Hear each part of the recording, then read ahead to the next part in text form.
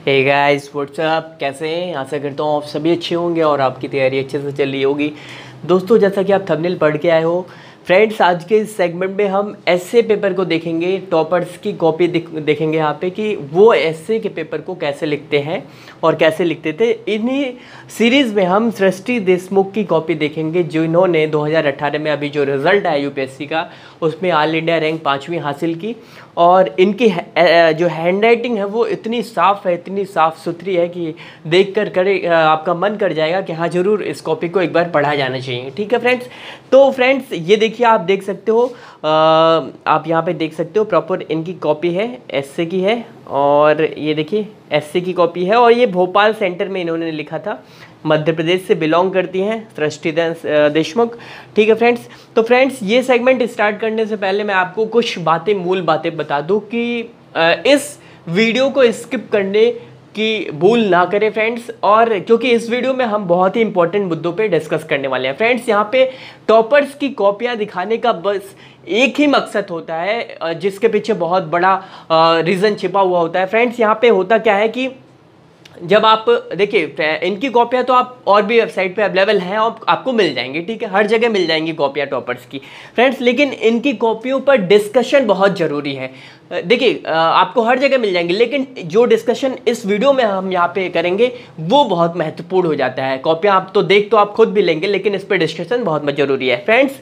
होता क्या है कि मैं आपको थोड़ा बेसिक बता दूं यूपीएससी में क्रैक करने का। यूपीएससी क्रैक करने का आज मोटे तौर पर जो फ्रेंड्स ऑल इंडिया रैंक 1, 2 ये जितने भी हैं, ये लोग जितने भी टॉप कर रहे हैं, उनकी एक ट्रिक है आज की डेट में, वो अपने जो स्ट्रैटेजी है वो कैसे बनाते हैं फ्रेंड्स। जैसा कि आप सभी जानते हो कि यूपीएससी का पेपर कुल मिला के 2025 नंबर का होता है। ठीक है, 2025 का।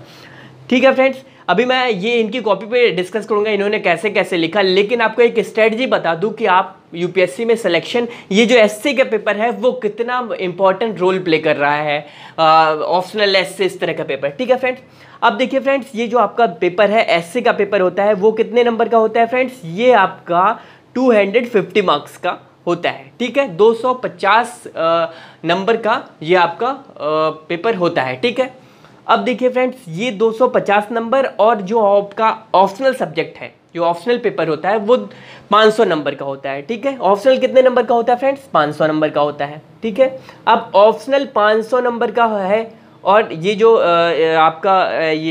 आपका ऐसे 250 नंबर का है। कुल मिला के आपके कितने हो गए? 750 नंबर हो गए। ठीक है फ्रेंड्स, अब देखिए all India rank 1 Kanishka Kataria ने खुले तौर पर, खुले मंच पर उन्होंने कहा था कि मैंने जीएस पे ज़्यादा ध्यान नहीं दिया, अपने जो ऑप्शनल पेपर है उसे खुले तौर पर ध्यान दिया। चूँकि फ्रेंड्स ये 750 नंबर, ये दोनों पेपर मिला के 750 नंबर के हो जाते हैं और जो टॉपर्स हैं, जो टॉप करते हैं, वो 1100 नंबर पे टॉप कर जाते हैं। ऑल इंडिया रैंक 1, 2 पे बैठने वाले 1100, 1150, इससे अधिक नहीं। 1150 तो बहुत अधिक बता दे रहा हूँ। टीना डाबी के समय 1050 के आसपास, 1053 के आसपास हुआ करता था। मतलब टॉप करने वाले 2025 नंबर में 1000, 1100 नंबर अगर आप लाते हो तो टॉप कर जाते हो। ठीक है, तो ये मेन फोकस आपका एसए जैसे पेपर्स पे होना चाहिए। एसए हो गया, ऑप्शनल, इन दो को आप अगर अच्छे से बना के चल रहे हैं ना कि भैया हमें इसमें मार्क्स गेन करना है, जीएस को भी पढ़े, लेकिन जो आपकी स्ट्रेटजी होनी चाहिए, यहाँ से आपको नंबर अधिक से अधिक गेन कर लेना है, ताकि आपको ये जो मार्क्स हैं वो आपको अंतिम लिस्ट में और अच्छी रैंक दिलाने में बहुत ही मददगार साबित होते हैं। और कनिष्क कटारिया खुले तौर पर, खुले मंच पर ये हरदम कहते हुए नजर आए हैं। और इसी प्रकार से अक्षर जैन भी लगातार कहते हैं, भैया मैंने तो जीएस पे ज़्यादा टाइम दिया नहीं, मैंने तो अपने ऑप्शनल पे पूरा टाइम, अपने ऑप्शनल जैसे सब्जेक्ट पे दिया, इस तरह के सब्जेक्ट पे हमने अधिक से अधिक टाइम दिया। ठीक है फ्रेंड्स, तो ये जो मार्क्स हैं ये आपको डिसाइड करेंगे। ठीक है फ्रेंड्स, तो आपके 750 नंबर की ये दोनों ही पेपर आपके 750 नंबर के होते हैं। और अब मैं आपको एसए की रूपरेखा बता देता हूँ। इसमें क्या होता है कि 2 सेक्शन होते हैं एसए में, सेक्शन 1, सेक्शन ए और सेक्शन बी। ठीक है, सेक्शन बी, 2 सेक्शन होते हैं, जिनमें सेक्शन ए में 4 टॉपिक होते हैं एसए के और सेक्शन बी में भी 4 टॉपिक पूछे जाते हैं एसए के। ठीक है, इन दोनों सेक्शन में से एक 4 एसए में से एक एसए सेक्शन ए से लिखना होता है और 4 एसए में से सेक्शन बी में से एक एसए इसमें से लिखना होता है सेक्शन बी से। ठीक है फ्रेंड्स, अब 125 नंबर के एक ऐसे यहाँ 125 नंबर का सेक्शन ए से होता है, 125 नंबर का सेक्शन बी से होता है। मतलब दोनों सेक्शन मिला के 250 नंबर के हिस्से के पेपर होते हैं। ठीक है, ठीक है फ्रेंड्स, तो ये जो पेपर है एससी का पेपर, इसमें अधिक से अधिक मार्क्स लाने की कोशिश करें। अब देखिए दोस्तों, बहुत से लोग क्वेश्चन मार्क कर रहे थे कि ये जो एससी का पेपर है वो तो बहुत ज़्यादा वो है आपका हिंदी मीडियम वाली की कॉपी आप नहीं दिखा रहे हो, इंग्लिश मीडियम। फ्रेंड्स, जो ये माध्यम है वो सिर्फ एक जरिया है। ठीक है, एक जो जरिया है सिर्फ आपको लिखने का। ठीक है, अभी हम इस पर डिस्कस करेंगे, लेकिन सबसे पहले हम बढ़ते हैं इनके एससी की कॉपी की तरफ। ठीक है, इन्होंने कैसे लिखा। ठीक है, हम बढ़ते हैं। देखिए विजन IAS की में इन्होंने अपना टेस्ट दिया था, मॉक टेस्ट दिया था। देखिए इन्होंने सबसे पहला एक एस्से लिखा था, ये सबसे पहला एस्से इनका है, मैं बता दूं।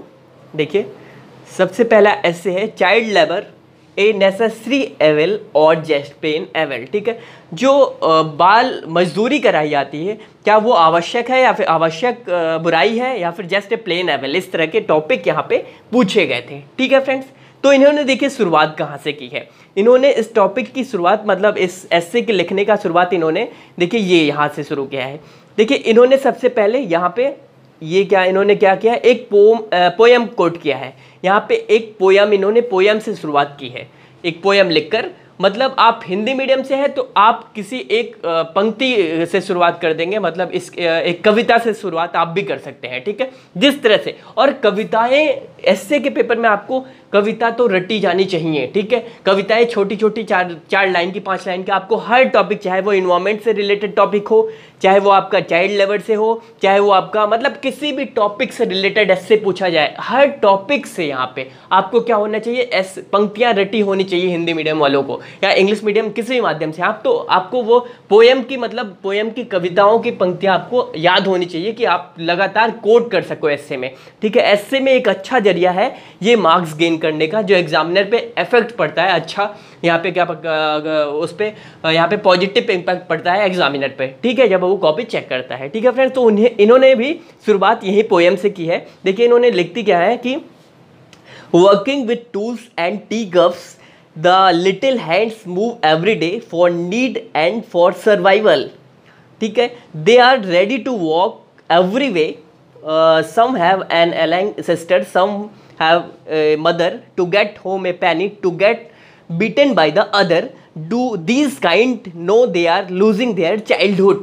ठीक है, ये यहाँ पे एक कहीं ना कहीं चोट भी किया है चाइल्डहुड पर। ठीक है, मतलब जो लेबर चाइल्डहुड है उस पर चोट किया है। तो इन्होंने यहाँ पे ऐसे की शुरुआत इन्होंने एक पोयम से कर दी, मतलब आप हिंदी में पंक्तियों से कर सकते हैं। ठीक है, अब देखते हैं। देखिए फ्रेंड्स, इन्होंने शुरुआत पोयम के बाद यहाँ पे डायरेक्ट फैक्ट रख दिया कि according to the report of UN, मतलब यूनाइटेड नेशन की रिपोर्ट इन्होंने रख दी कि there are around 30 million child labour in India in 5 to 18 years age group. मतलब 5 से 30 मिलियन से अधिक यहाँ पे जो बाल मजदूर है भारत में, वो 5 से 18 वर्ष के बीच के ग्रुप में आते हैं। ये UN की रिपोर्ट इन्होंने डाल दी फैक्ट। तो सबसे पहले हमें ये जानना ज़रूरी है फ्रेंड्स कि जो फैक्ट आधारित चीज़ें होती हैं उसका एस्से में काफ़ी इंपॉर्टेंट रोल हो जाता है। ठीक है, आपको फैक्ट याद होने चाहिए। जैसे आप अगर किसी भी टॉपिक पर लिख रहे हो या फिर महिलाओं के टॉपिक पर लिख रहे हो, यहाँ पे ये तो चाइल्ड का टॉपिक है, चिल्ड्रन लेबर का टॉपिक है, तो यहाँ पे चिल्ड्रन लेबर से आपको फैक्ट आधारित चीज़ें डालनी पड़ेंगी। किसी भी टॉपिक, जैसे आप महिलाओं पे लिख रहे हैं या फिर आप किसी भी चीज़ पे, या फिर आप RTI पर लिख रहे हैं जो ऐसे है, तो आपको किसी भी टॉपिक पर आपको लिखना है, उस पर फैक्ट आपको याद होने चाहिए। और फैक्ट से क्या होता है फ्रेंड्स, जैसे कि मैंने पहले ही बताया कि एग्जामिनर पे एक अच्छा असर पड़ता है फैक्ट। ठीक है, जैसे कि इन्होंने अकॉर्डिंग टू द, मतलब UN की रिपोर्ट डाल दी कि ये रिपोर्ट है UN की रिपोर्ट के अकॉर्डिंग। अब देखिए दोस्तों, रिपोर्ट तो लगातार बहुत सी रिपोर्ट आती हैं, छोटे छोटे संस्थाएं भी रिपोर्ट जारी करती हैं, तो आपको रिपोर्ट पे बहुत सारे हर जगह के रिपोर्ट को आपको याद करने की ज़रूरत नहीं है। ठीक है, जो मतलब जो ट्रस्टेबल यहाँ पे संस्थाएं हैं और जो रिपोर्ट वो जारी करती हैं, जैसे कि UN हो गया। ठीक है, इस तरह की जो इंडेक्स जारी करते हैं, ऐसे ट्रस्टेबल जो इंस्टीट्यूशन है, संस्थाएं हैं, उनकी रिपोर्ट आप याद कर लें। ठीक है, वो ऐसे में डालना बहुत ज़रूरी होता है। ठीक है, तो इन्होंने यहाँ से शुरू कर दिया। ठीक है, फिर इन्होंने आगे बढ़ते हैं। देखिए एक फैक्ट इन्होंने और डाला है, तो इस देखिए 50% क्या लिखती हैं ये, देखिए लिखती हैं ये कि 50% being an agriculturally dominant country, it is natural that more than 50% of child labor is concentrated in the farm sector। मतलब 50% से अधिक बच्चे यहाँ पे जो बाल मजदूर हैं वो इस फॉर्म सेक्टर में यहाँ पे डाले जा चुके हैं। ठीक है, आगे बढ़ते हैं दोस्तों। मतलब ये देखिए लिखने का जो लहजा है ये इस प्रकार से है। ठीक है, अब देखिए एक बार कंपेयर करने की बात आती है कि मतलब आप अगर आप किसी चीज़ को लिख रहे हैं, एक ऐसे को लिख रहे हैं, जैसा कि फ्रेंड्स मैंने आपको बताया इससे पहले, शायद बताना भूल गया कि जो आपकी शब्द सीमा है ऐसे कि वो 1000 से 1200 शब्दों के बीच में आपको लिखना होता है। ठीक है, 1000 से 1200 शब्दों के बीच में आपको इसका ऐसे लिखना होता है। ठीक है, तो ये आपको देखना होगा कि 1000 से 1200 शब्दों में आपको सारी चीज़ें कवर कर देनी चाहिए। ठीक है, ऐसे इसीलिए निबंध नाम ही निबंध है क्योंकि आपको यहाँ पे लंबा लिखना होता है और ऐसे की जो टॉपिक पूछा गया है उसमें उसके हर आयाम को कवर कर दिया जाना चाहिए। ठीक है फ्रेंड्स, तो अब देखिए आगे बढ़ते हैं, इन्होंने और क्या क्या डाला है। ठीक है, देखिए यहाँ पे और बहुत सी चीज़ें इन्होंने डाली हैं इसी के आधार पर, और जो भी फैक्ट इन्होंने ये डाला है, देखिए ये लिखती हैं कि A closer look at prevalence of child labor shows that just 5 states in India contribute to around 50% of incidents। मतलब ये जो चाइल्ड लेबर की बात है उसमें ऐसे 5 राज्य हैं, भारत के कुल 5 ऐसे राज्य हैं जो मतलब कुल जो चाइल्ड लेबर होता है उसका 50% इन 5 राज्यों में होता है। किसकी बात की गई है, कौन कौन से इन्होंने दिया है, यूपी दिया है, महाराष्ट्र दिया है, मध्य प्रदेश दिया है, बिहार दिया है, आंध्र प्रदेश दिया है। ठीक है, ये फैक्ट आधारित जो ये फैक्ट है ये इन्होंने डाला, और देखिए कितना अच्छा, हाँ फिगर का भी इस्तेमाल अगर आप कर सके। देखिए चाइल्ड लेबर की जो रिपोर्ट डाली है इसमें इन्होंने फिगर इंडिया की कंट्री बना दी और ये 5 राज्यों को यहाँ पे क्या इंडिकेट कर दिया कि ये राज्य यहाँ है, ये यहाँ, ये यहाँ, ये यहाँ, इस तरह से 5 राज्यों को यहाँ पे एक अच्छा लगता है। चूंकि इन्होंने यहाँ तो बता दिया कि ये स्टेट है, लेकिन यहाँ पे फिगर के माध्यम से यहाँ डायरेक्ट इन्होंने डाल दिया कि ये देखिए इंडिकेट कर दिया ये स्टेट है, ये स्टेट है, ये स्टेट। तो एग्जामिनर पर क्या होता है कि एक अच्छा इफेक्ट पड़ता है, और ये देखिए आप इन्होंने प्रॉपर लिख भी दिया कि चाइल्ड लेबर हॉटस्पॉट। फ्रेंड्स बहुत से लोग हमारे यहाँ पे मेल कर रहे हैं, मैं आपको आगे इनकी कॉपी दिखाने से पहले मैं आपको बता दूं कि बहुत से लोग यहाँ पे ऐसे लिख कर भी हमें ऑफिशियल में हमारी ईमेल आईडी पे मेल कर रहे हैं, और इसके बाद क्या है कि ऑफिशियल ईमेल आईडी पे और आंसर राइटिंग भी कर रहे हैं, तो उनका जवाब तुरंत दिया जाता है हमारी टीम की तरफ से, और बहुत अच्छा। कुछ लोग पिछली बार यहाँ पे हमने कनिष्क की कॉपी डाली थी, कनिष्क कटारिया की, तो उनके जो लिखने का जो उनका प्रक्रिया था, जो टेक्निक था, वो भी लोगों ने अडॉप्ट किया। उस तरीके से लोग अब लिख कर हमें मेल कर रहे हैं, जो कि अच्छा एक जरिया है, एक अच्छा तरीका अब लोग अपना रहे हैं। ठीक है फ्रेंड्स, जो लोग बहुत अधिक संख्या में नहीं, लेकिन बहुत से लोग ऐसे हमें मेल कर रहे हैं। लेकिन फ्रेंड्स अगर आप भी यूपीएससी में वाकई में सिलेक्शन चाहते हैं तो लिखना शुरू कर दें। फ्रेंड्स ये आपका ऐसे हो गया, आंसर राइटिंग होगा, लिख कर आप यहाँ पे हमें मेल करना ना भूलें। फ्रेंड्स अगर आप चाहते हैं सिर्फ ऐसे ही करना कि भैया आईएएस बनना है, ठीक है, आईएएस तो सभी को बनना है, एक अच्छी ज़िंदगी किसे नहीं जाना चाहिए होती है, एक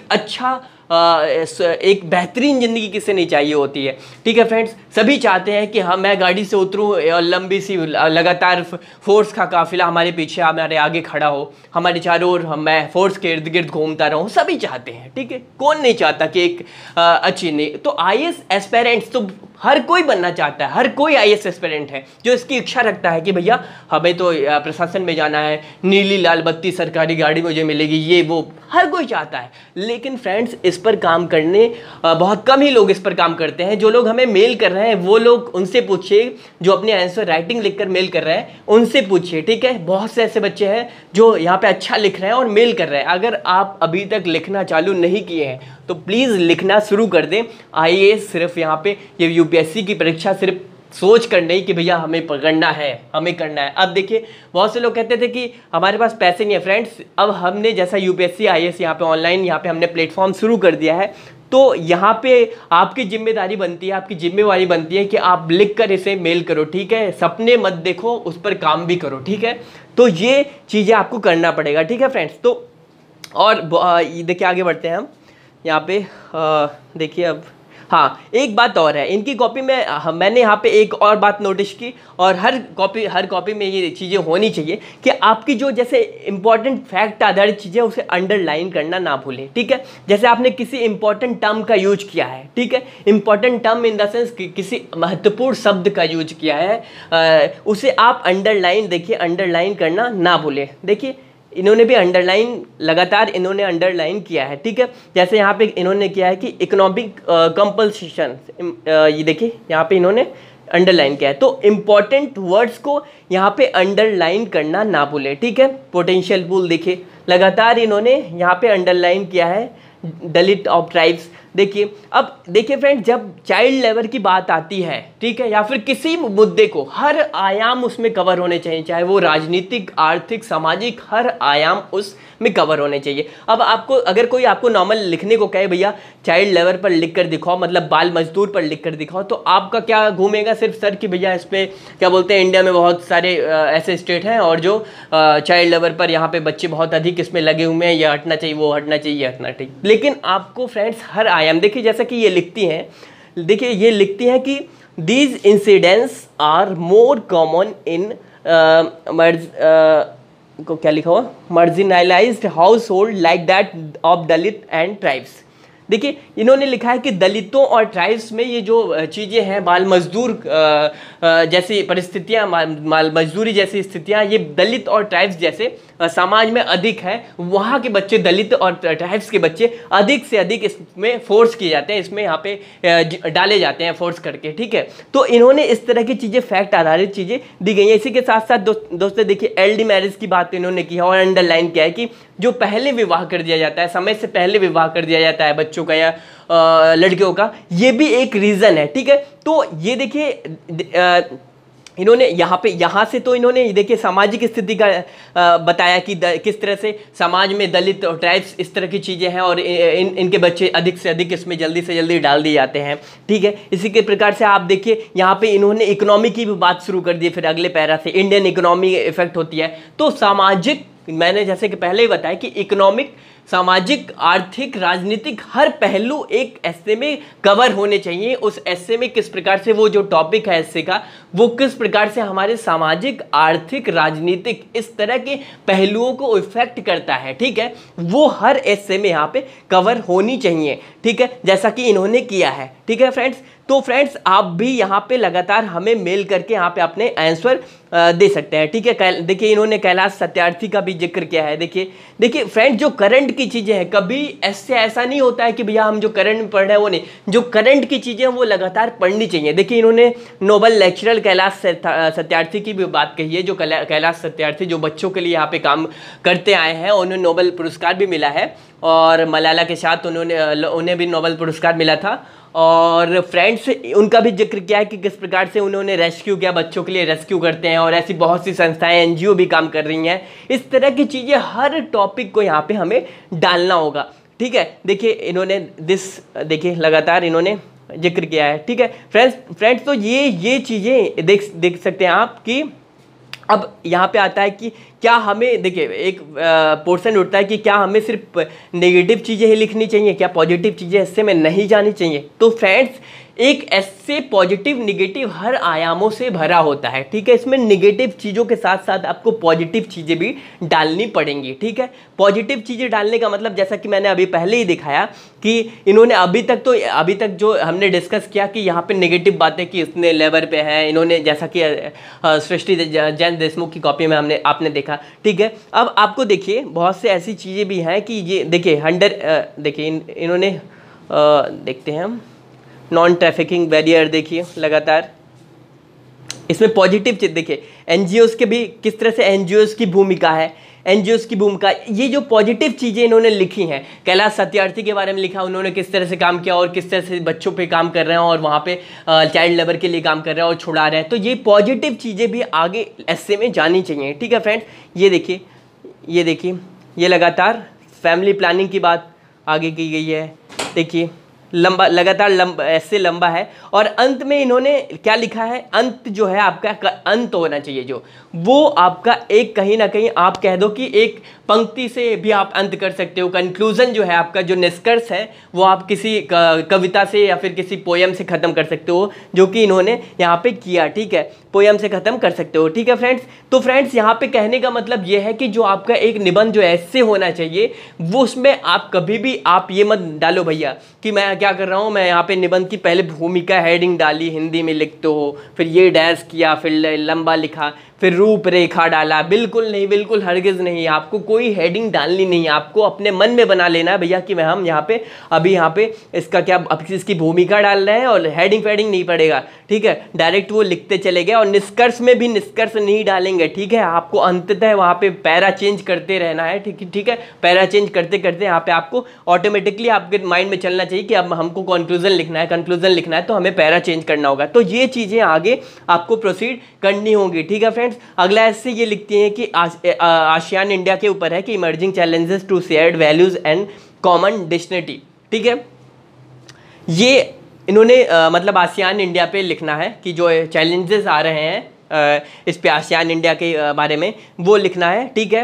तो इन्होंने देखिए शुरुआत कहाँ से की, अगले ऐसे की शुरुआत कहाँ से कर दी, देखिए दोस्तों ये इन्होंने शुरुआत कर दी, the Republic day of 2018 for India on 26 January was historic day on in itself, मतलब जो 2018 का जो यहाँ पे गणतंत्र दिवस मनाया गया है वो कहीं ना कहीं भारत के लिए एक ऐतिहासिक दिन था, क्योंकि but what made it more special, मतलब क्यों, रीज़न ये इसके पीछे इन्होंने ये दिया कि जो यहाँ पे हमारे नेबरहुड कंट्रीज़ हैं, मतलब हमारे आस पड़ोसी कंट्रीज़ हैं, जैसे हो गया म्यांमार हो गया, मलेशिया हो गया, इंडोनेशिया, सिंगापुर, वियतनाम हो गया और कंबोडिया, थाईलैंड, इस तरह के जो कंट्रीज़ के हेड थे वो यहाँ पे हमारे जो गणतंत्र दिवस में उन्होंने शरीक किया। तो शुरुआत इन्होंने यहाँ से कर दी, ठीक है। अब बिल्कुल यहाँ पे देखिए, एक ऐसे तो आपने पहला चाइल्ड लेवल पे देखा जिसपे उन्होंने डिस्कस किया कि उन्होंने फैक्ट से चीज़ें शुरुआत कर दी, ठीक है, फैक्ट से चीज़ें, यूएनओ के जो फैक्ट यूनाइटेड नेशन का है चाइल्ड लेवल को लेकर, उस पर वहाँ से इन्होंने शुरुआत कर दी। लेकिन जो दूसरा ऐसे है वहाँ से उन्होंने फैक्ट नहीं, तो कहने का ये मतलब है कि आपको यहाँ से ऐसा बिल्कुल हरगिज़ नहीं है कि आपको फैक्ट से ही चीज़ें शुरू करनी है, आप कहीं से भी चीज़ें शुरू कर सकते हैं, चाहे वो जैसे यहाँ पे गणतंत्र दिवस के बारे में से शुरू कर दिया इन्होंने, ठीक है, आसियान देशों की बात थी तो गणतंत्र दिवस से, तो कभी ऐसा नहीं है कि आपको फैक्ट से ही शुरू करना, आप ऐसे कहीं से भी शुरू कर सकते हैं, चाहे वो फैक्ट से शुरू कर सकते हैं या किसी बातों से शुरू कर सकते हैं या किसी पंक्ति से शुरू कर सकते हैं। मुझे लगता है कि आप कभी शुरुआत जब ऐसे की करें तो अच्छी से पंक्ति थोड़ी सी 2 से 3-4 लाइन की आप डाल दो तो वो काफ़ी अच्छा एग्जामिनर पर पड़ता है, ठीक है फ्रेंड। तो ये आपको चीज़ें देखनी होंगी। देखिए हैंड राइटिंग, हाँ बात आती है हैंड राइटिंग की फ्रेंड्स, हैंड राइटिंग इतना ही रखो कि सामने वाला एग्जामिनर आसानी से पढ़ सके, प्रेशर ना जाए उसके माइंड पे, ठीक है, कि ये क्या लिखा है, ठीक है, और चीज़ें अंडरलाइन करना ना भूले, ठीक है फ्रेंड्स। तो ये रही बातें, और बहुत से लोग लगातार कह रहे थे कि भैया आप इंग्लिश मीडियम वालों की कॉपी कैसे, हिंदी मीडियम वाले कैसे कर पाएंगे। तो मैं यहाँ पे क्लियर कर दूँ फ्रेंड्स की जो कॉपी है, जो माध्यम है लिखने का, अब देखिए आसियान के ऊपर अगर यूपीएससी ने पूछा 2020 में पूछता है ऐसे लिखने को, सपोज कर लेते हैं आसियान के ऊपर, तो आसियान के ऊपर ऐसा थोड़ी ना है कि भैया कि हिंदी मीडियम वालों को दूसरा पेपर, दूसरा टॉपिक दिया जाएगा लिखने के लिए और इंग्लिश मीडियम वालों को आसियान से हटकर कुछ दिया जाएगा लिखने को, बिल्कुल नहीं, टॉपिक तो सेम वही रहता है ना, बस माध्यम मतलब लिखने का जरिया, लिखने का जो आपका तरीका, लैंग्वेज ही तो है, लैंग्वेज ही तो है, मतलब कि आप हिंदी में लिखोगे वो इंग्लिश में लिखेंगे, लिख तो रहे सेम टॉपिक ना, जो तथ्य जो उसमें पढ़ेंगे वो तो सेम ही पढ़ेंगे ना, वैसे ही चीज़ें नियर अबाउट पढ़ेंगे ना उसी के आसपास। तो फ्रेंड्स ये जो लैंग्वेज और भाषा, जो जैसे हिंदी में हमने इंग्लिश में हमने लैंग्वेज कह दिया और हिंदी में भाषा कह दिया, ठीक है, आप किसी चीज़ को आप लिख रहे हो तो कहोगे कि भैया कैसी भाषा यूज करो, और मैंने कह दिया कैसी लैंग्वेज, ठीक है, तो दोनों सेम है, ठीक है, ऐसा कुछ नहीं है। तो कहने का मतलब यह है कि ये जो फॉर्मेट, आंसर का फॉर्मेट, जो एससी का फॉर्मेट हमने आपको दिखाया, वो फॉर्मेट और तथ्य अंदर की चीज़ें वही रहेंगी, लेकिन उसका अनुवाद हिंदी में हो जाता है, ठीक है, तो आपको हिंदी में करना है। तो चीज़ें सारी फ्रेमिंग, सारी जैसे चीज़ें की गई हैं वैसे हिंदी में भी ही की जाएंगी, चाहे वो इंग्लिश का ऐसे इंग्लिश में लिखा गया हो, चाहे वो हिंदी में लिखा गया, वो हिंदी वाली चीज़ें भी वैसे ही की जाएंगी, जैसे इंग्लिश में हिंदी में अगर लिखा है तो इंग्लिश में भी वैसे ही फ्रेमिंग होगा, ठीक है, तो इसमें कोई अलग बात नहीं होती है। तो दोस्तों ये तो रही बातें, और जो मैंने सबसे पहले वीडियो की शुरुआत में बताया फ्रेंड्स कि आप कृपया कर कि आप अपने ऑप्शनल एसए जैसे 2 सब्जेक्ट पे फोकस, अधिक से अधिक फोकस करें, ऑप्शनल और एसए जैसे सब्जेक्ट पे, क्योंकि फ्रेंड्स ये आपके गेम चेंजर है, यूपीएससी के rank changer, game changer, list में लाना, हर तरह की यहाँ पे हम कह सकते हैं कि ये अचूक उपाय है यूपीएससी की अंतिम लिस्ट में अच्छी रैंक पर लाने के लिए। आपको एसए और ऑप्शनल पे पूरा फोकस करिए फ्रेंड्स। देखिए 500 नंबर के एसए आपके, और ये 250 नंबर का आपका 500 नंबर का ऑप्शनल और 250 नंबर का एसए, ये 750 नंबर, ये इन 750 नंबर में आपने 450 से ऊपर, 500 से ऊपर अगर आपने गेन कर लिया, वैसे तो नहीं होता है, बहुत अधिक मैंने बोल दिया, लेकिन इसमें अधिक से अधिक गेन करने की कोशिश कीजिए। और वो जो जीएस का पेपर होता है ना फ्रेंड्स, आपके जीएस का कितने पेपर होते हैं जीएस के? 1 2 3 4, जीएस पेपर 1 2 3 4, ठीक है। अब ये 2.5 5 ये 1000 नंबर के 4 पेपर होते हैं जीएस के। और इसमें पता है आपको कितना मिलता है 1000 में? टॉपर्स भी कितने ला पाते हैं? 550, 450, ऐसे ही 450 500 के बीच में टॉपर्स इन 1000 में ला पाते हैं। तो फ्रेंड्स, इसमें मार्क्स गेन करना बहुत ही टेढ़ी खीर होती है, ठीक है। अब अगर यहाँ से आपने जीएस पेपर में कम भी गेन किया ना, और एसए और जीएस ऑप्शनल में आपने अधिक गेन किया, कनिष्क कटारिया क्यों खुले तौर पर कह रहे हैं, उनकी मार्कशीट देखियो आप।